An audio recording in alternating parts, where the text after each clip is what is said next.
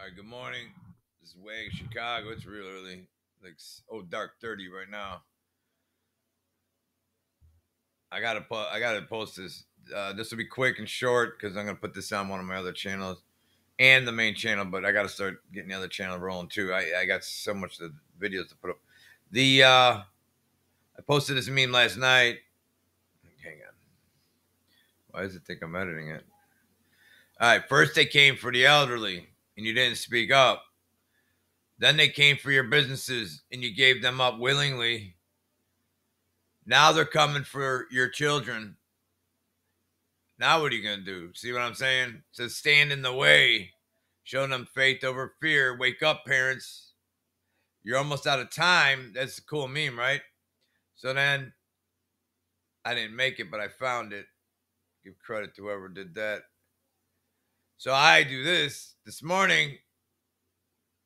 I didn't make the meme, but I found it.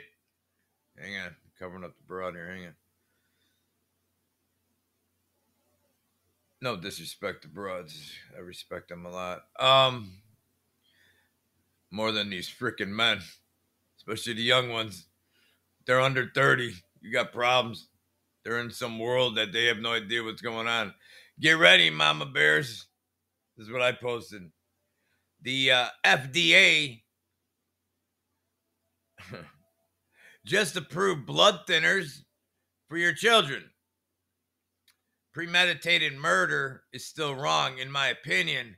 Basically, in the timeline I used to live in, that was 1 + 1 = 2 kind of thinking.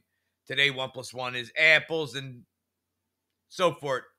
This will be seen in history books as one of the following: A, B, C, or D. A, serial killing. B, genocide. C, child sacrifice. Or D, all of the above, which is jabbed, tagged, and bagged, aka jab, tag, bag, hashtag. That I also started when this whole garbage started. Cover that prick up. That's not a man. Godspeed, young people. Your parents, I believe, are going to let you down. A lot of them, at least half this country. Then my guess. But I personally know parents that are saying, go fuck yourself. And grandparents, because we're older. See how that goes? We knew what the old life was like. And we see danger coming. At least keep your head on a swivel. Most people can't do that. So then talk to people whose head is on a swivel and quit saying they don't know what they're talking about. Or do. See, there's going to be a bunch of sheep that just keep falling off the cliff. We've already fallen. Now we're free falling. You can kind of try and sway your way to the water, maybe have a soft landing. If you're lucky, you didn't fall off the cliff, is my point. You can't have a soft landing when you hit the water, idiot. But you believe you can, so there it is, right? By the way, BTW, roll your sleeves up. We're heading into the bee season.